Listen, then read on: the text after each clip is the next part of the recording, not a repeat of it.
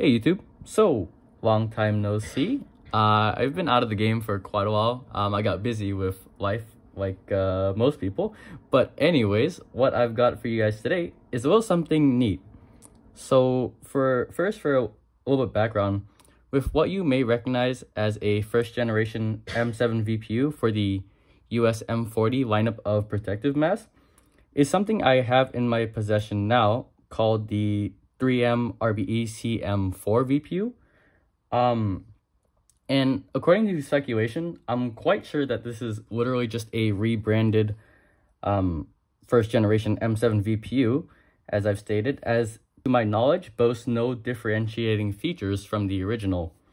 My guess is, as a part of the late stage buy-off of the M40 contract from 3M, in its attempt to sell out the phased-out M40A1 to first responders, I think this is what came as a product of that. With that being said, I'll just go straight into the actual voice projection unit VPU now. So how I plan on doing this video is splitting it into two major parts. So the first one is going to be this top-down view, where we're going to be talking about the VPU itself. And in the second part, I'll actually go ahead and throw on the mask so you guys can see how it sounds. So, how I received it in the mail was as in pretty much close to original packaging. And it goes, so I just got the box itself, manual, and VPU. No battery. So this is the box. Yeah, not much going on. And the inside, if you're curious, the manual, and it goes in 3 of the most common languages as per commercial standard. And if you want to go ahead and read that, there it is. And I sewed the back already. So yeah, that was pretty neat. It's one of the first manuals in my collection. The VPU itself, there's a few of these safety markings. Let's see if I can get that to focus. And additionally, it is also I believe the second iteration was a AAA or AA, but this is a 9-volt, which is revealed by these taking off these 2 screws, which I'll go ahead and do that right now for you. Actually, you can just take off one, I believe, and then it will just swing open. And there you go. I have a 9-volt battery in already. So that is how the unit operates and functions. And to turn it on is just that one switch click, which is pretty neat. Really easy. And oh yeah, serial number. That's a pretty small number, so that's kind of neat. But yeah, that's just the VPU. And in the next clip, I think I should be throwing on this mask and just like talking with it to demonstrate the voice projection capability. But before we get onto that, in classic fashion, I forgot to demonstrate how to put this onto the mask actually. So the way I do it is according to the manual.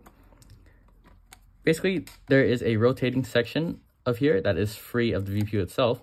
So how you're going to do it first is you're going to basically just directly interface it with the front voice diaphragm, and you should hear it click like that.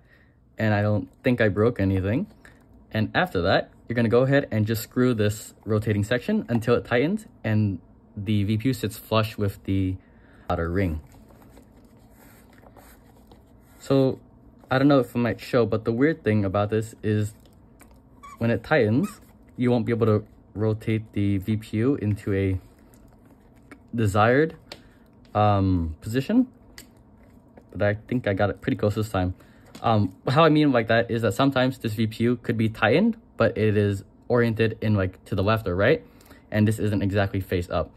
This time I actually seem to get it almost perfectly, but sometimes it'll be like this, and it'll be like super hard to adjust, but not this time. And yeah, how it should look when you're finished. And go ahead, and I should throw it on now. All right, so yeah, this is how I look. It's been like roughly a year now. I might look a little chonky because I am in the middle of a bulk right now.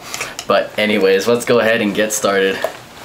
So I've already put on the VPU just to save me the hassle of trying to do it without being able to see what I am doing. So as you guys know, this is how it sounds. although before you compare it to the VPU, keep in mind that, and take it with a grain of salt that the VPU is muffling the voice diaphragm slightly. So also I have on the 3M RBE-40 canister, and this is what it sounds like. My hair isn't the greatest right now to wear a gas mask, but I'll go ahead and turn on the VPU right now. I keep forgetting that. Left side. Okay, so this is what it sounds like.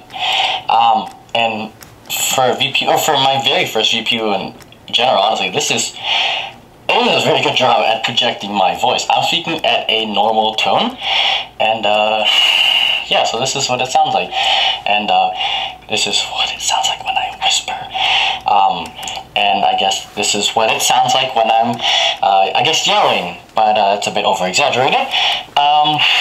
So yeah, this is a really cool accessory to play with. It takes a 9-volt battery, as I've previously mentioned, and yeah, so it's a really cool thing to play with. This is what the side profile looks like, and using that as a segue, I'll actually go ahead and talk about the caveat. So with the M40 being notoriously heavy on the user already, the VPU adds on a pound, I guess the filter adds on another pound, so this will become it will become ridiculously heavy as you go about your activities. And the one thing I found that I guess I don't hear it as prominent on the clip-on VPUs is the very audible like sound of me breathing. The M40, in my opinion, does a very loud job at when you exhale, you can hear it. That's how I'm trying to say. But this just kind of widens that issue. However, I guess it wouldn't be a super big issue, but I guess night operations, it could be a problem to situational security at night, I guess. But yeah, so I guess that's really all to say about the VPU. It's a pretty cool thing. If you're considering getting one, I definitely suggest it. But yeah, I guess that's it for this video. If you guys liked it, I hope you did. Go ahead and please give a like. If you really like my videos, go ahead and subscribe. If you didn't, dislike, please tell me why. And I hope to see you guys in the next one. Peace.